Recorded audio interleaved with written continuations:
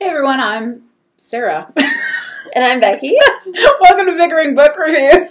You had to think about that day when you forget your name.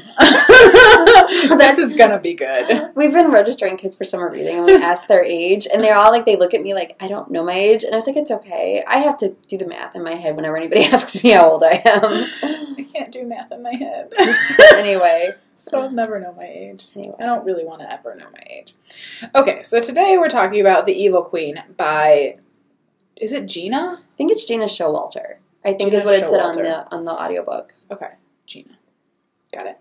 Anyway, so, in this fantasy world, the queen is expected to give birth to a child within the first year of marriage, or she will be killed. The timeline is running out for the queen, so she and several confidants seek out the tree of life and death for its fruits, which will ensure that they all have a child. However, the king doesn't want to share the fruit, and those who eat the apples will have children tied to a special fate.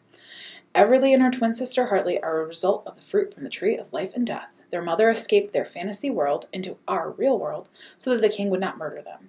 The twins know that they are destined to play a role in the classic Snow White fairy tale. While Hartley can talk to animals and is friends with everyone, Everly is feared by all and has a fascination with mirrors. Everly is convinced she knows her role in the fairy tale, though she would do anything to make it not true. After Everly kills her mother with her new power, she flees to the fantasy realm to learn more about herself and protect her sister. Yes. So this book... I didn't even know how to summarize it, though, because there's nothing that grabs you. There's nothing... There's nothing that grabs you, and you don't want to give too much away, No. but, really, what you give away, it's not that earth-shattering. It was very frustrating and disappointing. Yeah, it took us, weeks to read this book. Oh, it was literally 20 days. I started it on May 30th, and I finished it yesterday, June 20th. And that never, no. never happened. I had to keep, walking away from it. And, literally, I think I read 250 pages yesterday because I had to. And it was just no. And so... I really, really, really liked Gena Showalter's, the White Rabbit Chronicles. That was a zombie take on Alice in Wonderland. Alice in Wonderland zombie ones, yeah. But I think it's got something else, a different title. I loved those. And then I was looking back on Goodreads, and I've read other teen books by her. And I didn't like it. It was Afterlife or First Life or something. And I really didn't care for that. And honestly, the spin-off book of the Alice in Wonderland books, I didn't really care for either.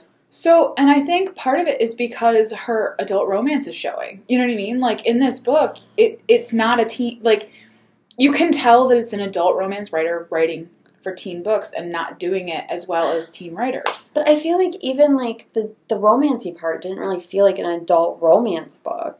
I mean, but it got, adult romance steamy and kind of flat. A lot of the... Yeah. It was, so... I've read, when I'm, really stressed out and, I need to not think, I'll read those, paperback bodice rippers, right? The ones that are formulaic. Right. And so, those scenes can be very flat. And I feel like the romance scenes in this were flat like those are. See, I've never read one of her adult romance books because, I do. I read about an adult romance book a month, I would say. Which you can agree with. But the ones I'm reading aren't, the formulaic. They are formulaic, but they aren't... Yeah, no, I've read, the little baby ones. No, I've read some Harlequins, but yeah, I read a couple of them for a while, and then I'm like, oh, yeah, I feel the formula. I'm done for right now. Yeah. And so the problem, though, is, okay, this book is, 530 some odd pages long. It did not need to be 530 some odd pages long.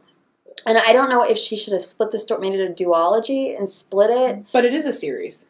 Already. Well, but you're talking about this book specifically. The specific book, because it feels like there's both not enough and too much story. Yeah. The characters aren't really developed. So they aren't developed. And the character arc of Everly makes no sense. Why does nobody like her in the real world? Magic. I mean, but what's... So, why does nobody like her? They hate her on sight, and there's, no believable or, developed reason. And then, as the story continues on, she becomes this character who's, who's really kind of generally a good person that... But, there are parts... doesn't make sense. It keeps going on, and I'm like, come on, really? No, I've just taken a bunch of creative writing classes, and they're like, you can't say things like, it's magic, it's a curse. You have to actually develop it. But the other thing is, it's magic. So the Prince Charming was Roth, and I kind of liked Roth, and I kind of liked Roth and Everly, and like that's where I got really frustrated was because their interactions, there was like a spark of this could be great. It's almost like it needed to have like 100 pages edited out. Maybe reworked. I mean, it needed to be reworked. Yeah. I mean, because I think it was. I wasn't completely on board with Roth. However, there were certain aspects of him that were interesting because I like that they were out and out flirty with each other. Right. Like, you don't see that very often. Or but at least I haven't. That's more of an adult romance thing than a teen romance books. That's true. Because if you think about it, like... No, that's true. Yeah. Oh, and I don't know if we said this, but I downloaded it off of NetGalley so I could put it on my Kindle. Oh, and I just read the physical arc. It wasn't going to happen. It wasn't going to happen. The font was little and the book was just so big. The book was really big. I'm like, yeah. And I still don't know how, like, all of the people, like, I'm still kind of working through the ending. I don't really want to think too much about it because I'm like... I'm done. I'm ready to be done. I'm done. Like, I finished it. I'm done. But, like, the ending still just doesn't gel right. No. For me. No. None of it gelled right. And it was almost like... She wrote all these pieces and parts and mushed them together without making it make sense. Which is hard because, like, I mean, you've already got you've got Snow White, you've got Fairy Tale Land. Like, a lot of the structure is already there. Well, and I was telling my brother what I was reading because I was, like, mumbling and how long it was taking me to read it. And he's like, isn't there a TV show like that? I was like, no, this is very different. The bones are there. The bones are there. We should rate it. All right. So our rating scale goes from 5 unicorns down to 2 unicorns. If we didn't like it, doesn't get a horn, and is therefore a horse. Where are you? I'm like fluctuating between a 1 and a 2. I'm gonna go with a 2 because there were like little sparks of I would start enjoying it, then I'd be like, oh no, never mind. No, I can agree with that. Like, yeah, I will give it a 2 as well because there were like 30 to 50 pages spurts that I'd be like, oh, okay, maybe, and no. But, but it was there. Like, there was something there. Yeah. It could have been good. So that is where we are on Evil Queen by Gena Showalter. See you around. Bye.